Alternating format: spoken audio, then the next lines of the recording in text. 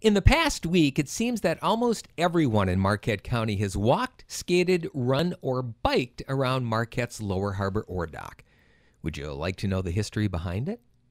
90 years ago this summer, work started on DSS&A Dock number 6. It was to replace Dock number 5, a wooden structure that sat right next to where Dock number 6 was being built.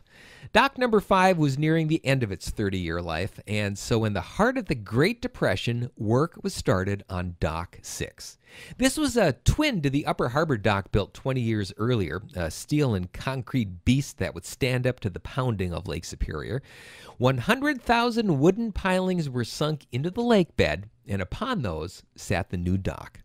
For the next 40 years, iron ore was shipped from Dock number 6. Trains would reach the top of it from a huge wooden trestle that cut through several blocks of downtown Marquette. And by the time the last boat left in 1972, hundreds of millions of tons of iron ore had left the UP from that dock.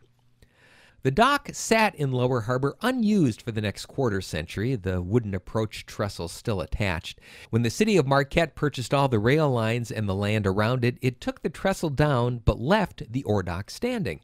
Plans to redevelop it have been ongoing since the turn of this century, thanks to an agreement with the state of Michigan, which owns the land upon which the dock sits. That may someday happen. But as it has for 90 years, DSS&A Dock number 6 still sits in Lower Harbor, not only a defining feature of the city of Marquette, but this winter, one of its favorite playgrounds as well.